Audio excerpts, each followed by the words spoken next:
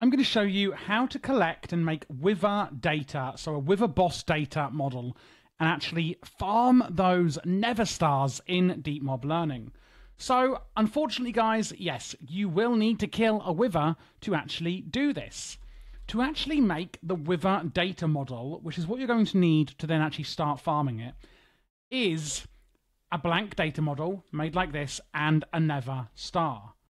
Now, if you are in a big, huge mod pack, I would just double check, is there a way I can get a Nether star any other way or anything like that? Generally, though, you are going to have to kill one Wither boss to get the Wither data model because you need a Nether star. Or maybe borrow a Nether star off a friend if you're playing on a server, etc. Once you then have your Wither data model, you're going to want to get your Deep Learner, right-click it, and put in the Wither data model like this. And you can see here it says model tier faulty, 6 more to reach basic.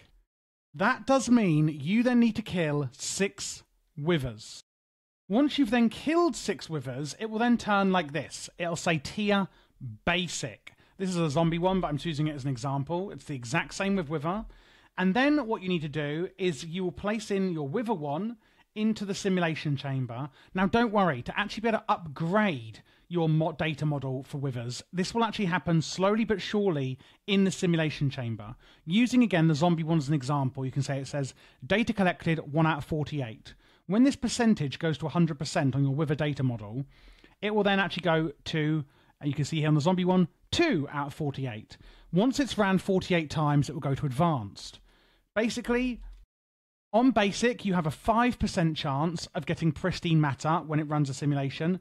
Advanced will be 11%, superior is 24%, and eventually self-aware will become a 42% chance every simulation ran to get pristine Wither matter.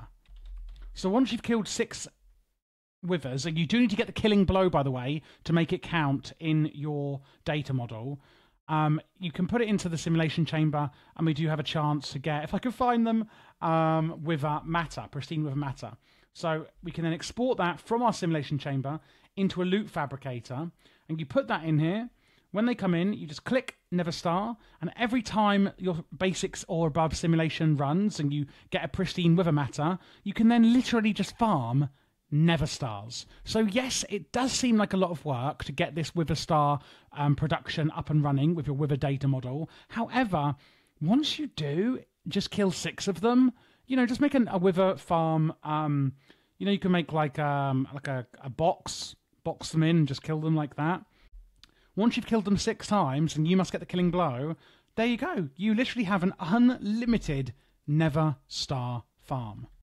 And that is how you can collect data for the Wither boss, and therefore farm Withers to get an unlimited amount of Nether stars in DeepMob Learning.